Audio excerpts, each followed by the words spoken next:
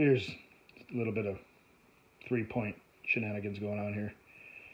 From the factory, this tractor would have, to prevent these from swaying everywhere, which right now the blade's on the ground so it won't sway, but it's these limiting chains, and that's it. Everyone I talk to hates them. This was a poor design. So the guy who helped weld this bracket, or he did the welding, I just took it to him. He came up with these. This is what he did on his John Deere. Bracket, and then from here, I'm going to come out with an arm to here. And this is kind of what I'm thinking. Some threaded rod and a pipe. Sorry for the shaky cam. But kind of got it. Kind of hard to do this one-handed. Cut it at a slight angle, so it's slightly angled in. And then that one, the other plate, is going to go right there. Kind of like so.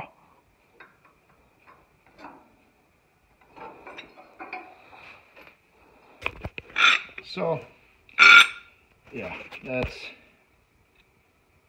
how I'm going to do this. And then and then being threaded, you got some adjustments in case I hook up to something that's not as wide, or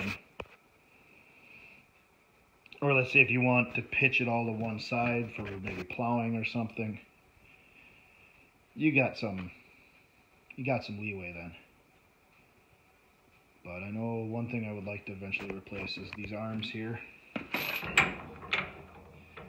So I gotta look into where I can buy some, because they're pretty trashed. The guy straightened these out. These were like all just smashed to hell.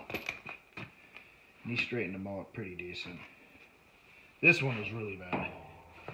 This one you can still see it's straighter. He didn't do any of this welding. So I mean, if you look at any of his other welds, I mean, this guy does welding for a living. He still wants to make a bracket in here because he's pretty sure that this will just bend right here. So he wants to plate it a little bit. But yeah, this isn't his welding. This is the previous people. But he kind of just heated them up and straightened them out a little bit. And I don't think he heated them up. He's got an iron worker and he just uses it for everything. And I'm pretty sure that's what he probably used to straighten it out a little bit. But then next, I got to figure out is... Oh! Okay.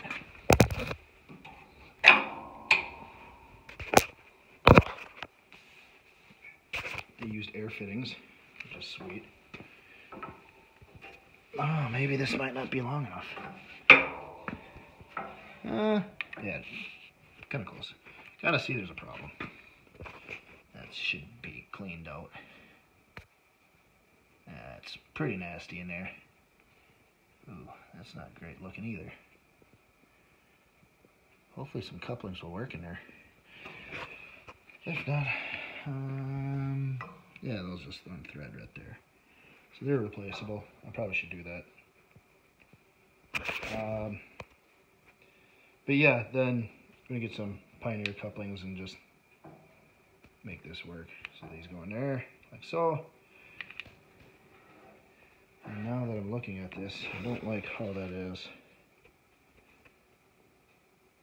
Because when I was at the local hardware store, I've seen no adapters to convert it from this to the larger Pioneer couplings, because they got to be like, I don't know what size thread, it didn't say, but pretty 3/4 of an inch, 1 inch. This is like a 1/4 inch. So yeah, it's all coming back to me now with this blade. I hated this blade because it tripped really easily, which sure enough, when I was what little plowing I did with this setup, it pretty much instantly tripped. But I tried tightening the springs, so I might eventually replace the springs. Maybe that's the problem. But it trips really easy. And now that I'm seeing all this, the previous owner he used air fittings for all of it, which every time you would hook the blade up and unhook it, it'd leak fluid everywhere, because just like right now, I mean, these rams don't got a whole lot of fluid in them to begin with.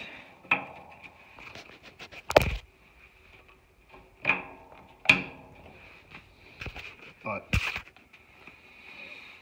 yeah, so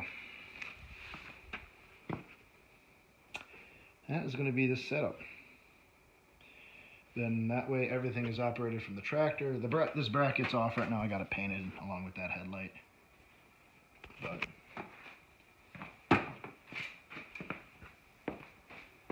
got a car battery in it right now, and it starts a lot better than the battery that was in here. Even though this battery is junk. It fell off the back of my truck and the bottom of it cracked, so it kind of leaks. Which doesn't look like it's leaking at the moment. But yeah, it's not good.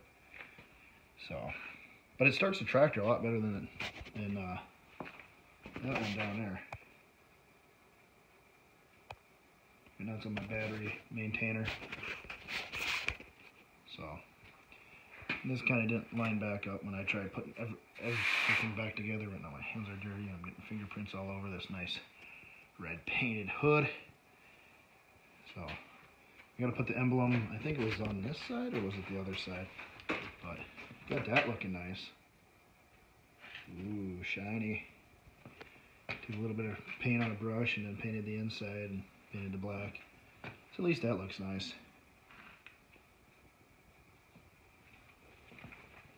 Even did a little bit of polishing on the chrome emblem here. This thing goes up there like so. So it's definitely coming along. I know I got to get some couplings, compression fittings, like the one they got down here.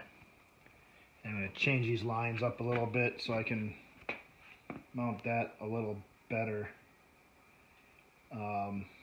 Don't exactly know how I'm going to mount it because there ain't a lot of room in between there. So I might just maybe mount it on the side. Something kind of like this. Not sure yet. But something better than that. That's not good. That's the hydraulic cooler. And the way these are kinked and stuff like that, I don't think it's doing much for cooling. So that's got to be pretty hard on the tractor itself. I mean, a lot of it stems from, like, this gets warm. Like when I was driving it, this was legitimately my hand warmer. I'm like, oh man, my hands are cold. Ooh, nice and warm.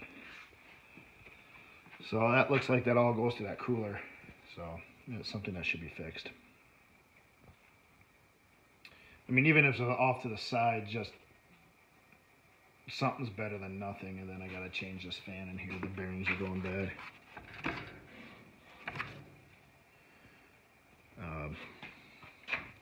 Of course, I hosed her down with a lot of WD-40 on the inside, so maybe I can get away with a little while. But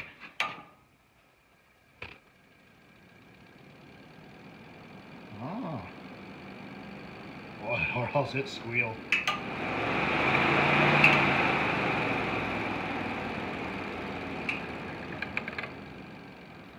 But then now that it's in the garage, the choke cable will work, or else I have to start it from the ground and then hold the choke and jump the starter, which is always scary because if it's in gear, it will run you over.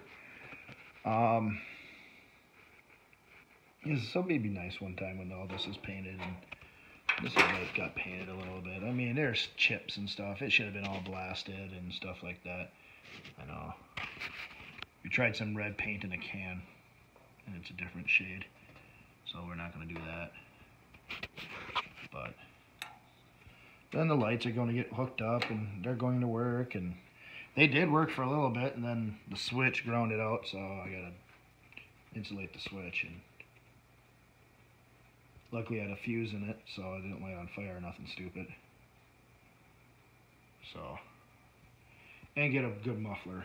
That car muffler, which I have no clue where it's sitting at the moment, is junk. So, and Fleet Farm sells them for like $23, I think I seen them. So it's like, yeah, that's going to be worth it. That's where the radiator cap is supposed to be if it had the factory radiator. But she's probably out of oil. I'm gonna check it. Ready? I think she's out.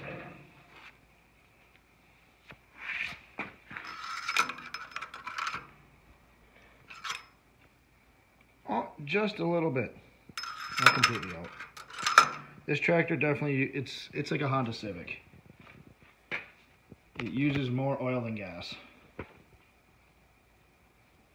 But that, and I gotta do some more adjustment on the brakes. Because even with them pressed all the way in, my parking brake doesn't stop the tractor from rolling. Really? Hopefully, oh my God. Whatever, here.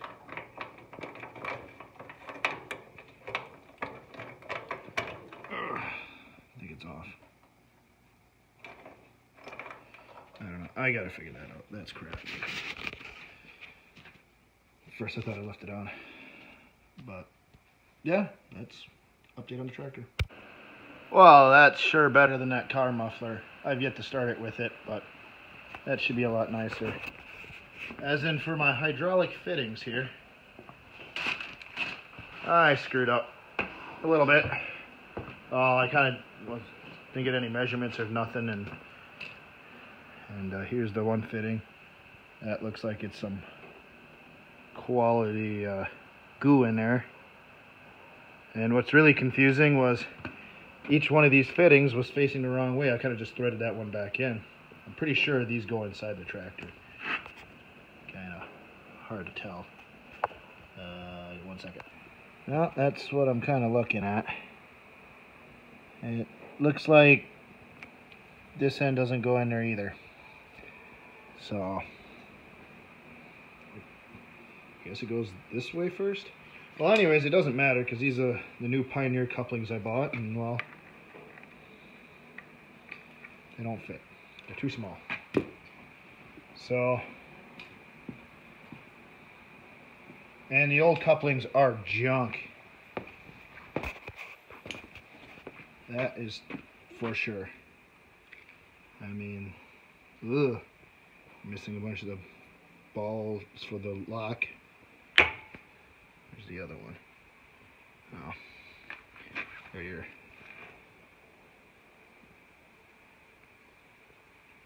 Yeah, so they're pretty nasty. So I'm glad I'm changing them. Now for this, my local Fleet Farm doesn't have the fittings to make those hoses work. And even for these, this is the only option they had. They had a kind of little different style of these, but fitting sizes were all the same, so I would have been getting adapters to get it to fit. But this is kind of what I'm going for. This hopefully will thread in. No, no, come on. No, it doesn't.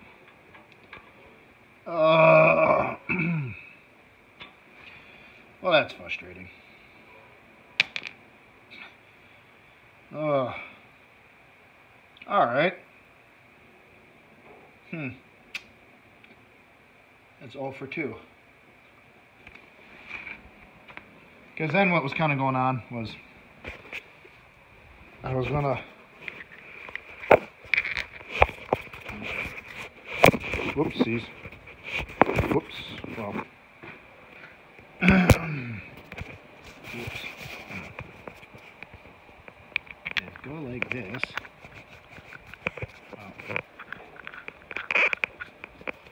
Really close up. Really close up. Got into this elbow. Use Teflon tape. And then thread this into there. Then that'd be my 90 out of the tractor. And then the coupling would just fit on the end. But nothing fits, so that sucks. Well, it's done and it works. Used it for the whole day today. A good chunk of the day. Put my little panel back on. Put the lights on, got the lights working, and then this one right there burns out. Go figure. But yeah, got the new Pioneer couplings on. So that way, different fittings in there. Go down. Pipe threads. Oh, wind's really blowing today. But some black pipe into a fitting that necks it down into the rams. One of the bad parts about this though, it is when you hit this lever, this is the lever for the tilt now, to angle the blade, it goes fast, way too fast. Like you just nudge it and it's one extreme or the other. So gotta put something in there to kind of reduce the flow so that way it slows it down. Needs chains on the tires really bad. I was spinning the whole time. The front tires suck. Can't turn in the snow. What else? Yeah, that's about sums it up. Me changing this and adjusting the springs helped preventing the blade from constantly tripping. So that fixed that problem. But yeah, in the end, worked out pretty slick.